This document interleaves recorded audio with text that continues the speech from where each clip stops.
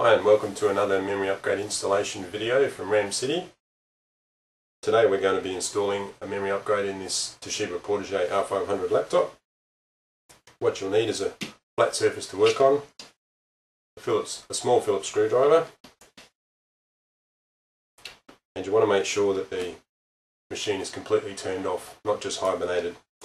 First thing we'll do is discharge any static electricity from our body, so best way to do that, you have a metal case on your laptop, plug it into the mains, just touch the case, that'll discharge any static electricity from your body so you don't damage the modules when you handle them.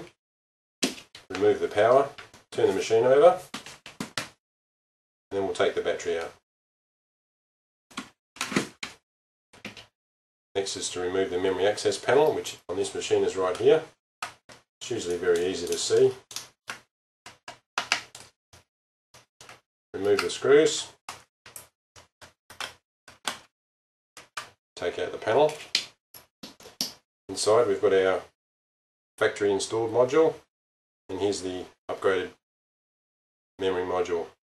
To remove it, we simply pull the clips aside that hold the module in. So there's one clip this side, which we push that way, another clip this side, we pull this way.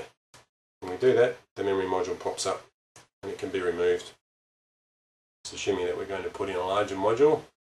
Line up the slot there with the guide there, about 45 degrees, push it in firmly, and then push down firmly and you'll hear a nice click. Put the cover back on, screw it back in,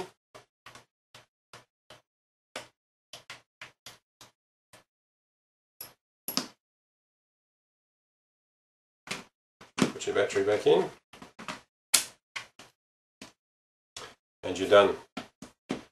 Thanks for watching this upgrade video. We'll see you back here again soon.